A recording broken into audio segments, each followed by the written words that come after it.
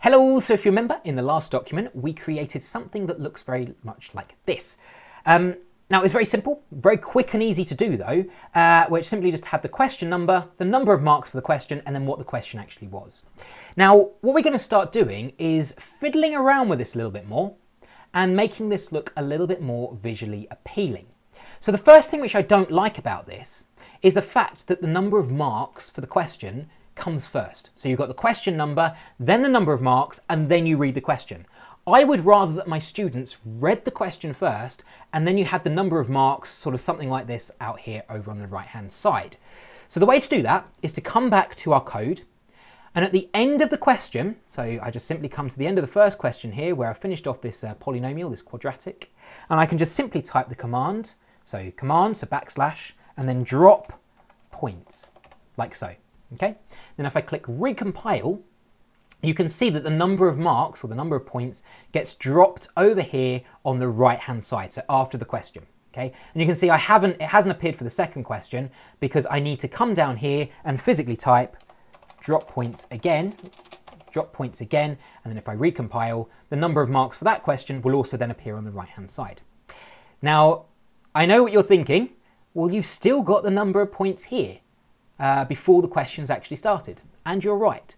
So the simple way to change that is to come here before my question starts. So I've got begin questions here, and before I type my first question, I'm just going to stick a couple of lines in there. All I'm going to type is points dropped at right. And if I recompile that, you can see that the number of points just gets dropped over here on the right hand side, and they've disappeared from before the question. Now, you notice that by doing so, what's happened is that it's just turned to numbers, so it doesn't say points anymore. So perhaps I want to customize this just a little bit more. So what I'm going to do is come here to points dropped at right, and I'm going to change this, first of all, to margin point name. Okay, so I'm just going to type the command margin point name. I'm going to put in some curly brackets, okay, so to actually show how I want this to look. And what I'm going to do is I'm going to assume that the question number comes first. So it says 4 here. So I'm going to leave a space, and then I'm going to type the command. So I'm going to put the backslash points. Oops, points. Okay, and what this does now, if I recompile, is it will have the 4 and then the points again. Now, I don't actually say points, so the number of points for this question. If you're happy with points, then fine, leave it. But I personally use marks, okay? So a simple way to change that is to come up here on a new line and just simply type marks, not points, okay? And now if I recompile that, it will no longer say points, but marks instead. Now, you could absolutely change this simply to marks, like physically type the word marks, and that would work. But the issue is if I change this question down here now to only have 1 point or 1 mark, and then click recompile, can you see that it still says 1 mark? So in other words, it's the plural version. So for 4 marks, it's not an issue, but for 1 marks, it should be 1 mark, so no S, okay? So if I change that back to points, it will do it automatically for me. So you can see now it's changed this back to mark and not marks, okay? So that's the reason why I like to type the command points, because it automatically takes into account the singular version and the non-singular, the plural, okay? Now, a couple more things that I can do. First things first, I'm going to just move this in slightly from the right-hand side of the page. I think it's a little bit too close to this margin. So all I'm going to do is just type set length, so the command set length, okay? And I'm going to put 2 sets of curly brackets because I'm basically going to put 2 individual sets of inputs. The first is going to be taking into account the right point margin. So I'm just going to simply type right points margin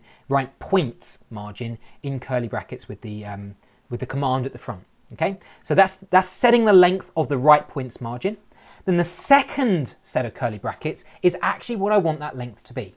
So there's different ways of setting the length in LaTeX. Some people like to do it in terms of relative distance of the page length or the page width or page height. So for example, if you just want it to be 20% of the page width, okay, you can do that easily. The way which I like to do it is absolute distances. So defining it in terms of millimeters or centimeters. So I'm going to tell it I want it to be 25 millimeters. Now if I click recompile, you can see that it moves those points or those marks in from the right hand side by 25 millimeters. And in fact, whilst I'm at it, I'm going to change the margins because you can see I want to control the margins which are going on around the side of the page. So what I'm going to do is come up here between document class and begin document, and in my preamble, I'm going to use a package.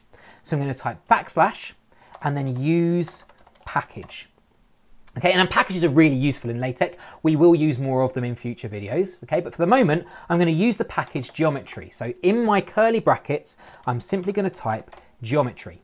And what that will do is load predefined sets of code, and then I can control what parameters I want to change. So if you notice, I'm bringing my cursor back in between the use package and those curly brackets where I put geometry, and I'm going to put my square brackets. In the same way I did for document class, I could put my parameters in those square brackets.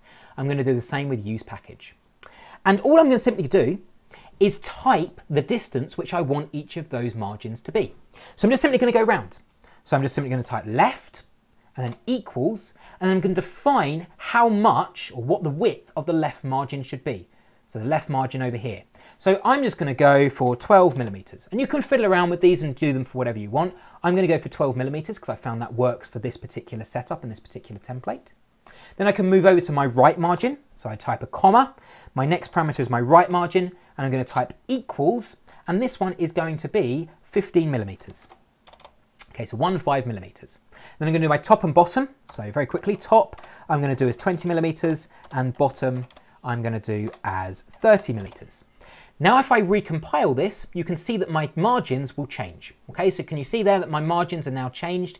So I've got a slightly smaller left margin, slightly smaller right margin, and my top margin is 20 millimeters, and you can't obviously see my bottom margin yet because I haven't used all that space in the page, but it is 30 millimeters. Now one final thing that I want to do is actually change a little bit more how these marks and these points appear. So at the moment they appear in curly brackets. Well, let's say I don't want them to appear in curly brackets. So what I'm going to do is where I've actually changed everything about my marks, my points, so my points dropped at right, marks not points, margin point name, etc. I'm just going to underneath type a new command, which is the point format. And this will basically give me control over how these marks will actually appear.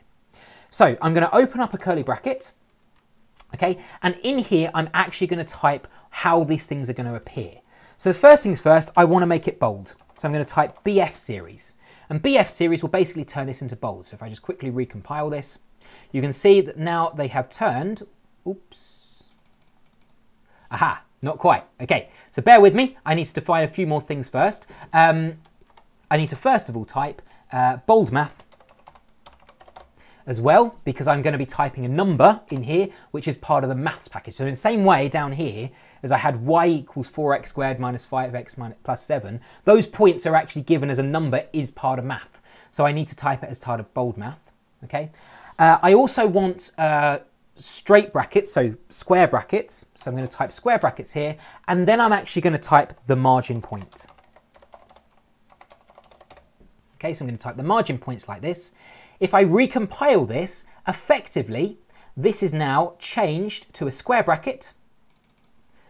So zoom in. This is going to change to a square bracket. The reason why it's a square bracket is because I've used square brackets here. Okay. It's also all bold. So BF series and bold math basically changed both the number and also the text to bold. Okay. And then the margin points is just simply what I've defined above. So this thing here, the margin point name. Okay. If, for example, I wanted to change this to different things, so if I wanted to change it, for example, to curly brackets, I can totally do that.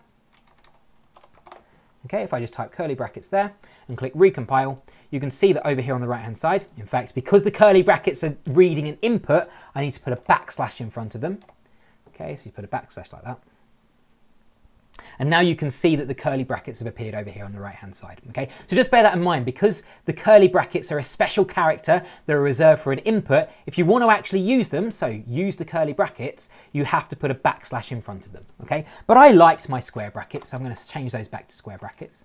You can have a fiddle around and you can change this to be however you want. Okay, but if I now recompile, then this looks quite nice. I'm happy with this. Okay.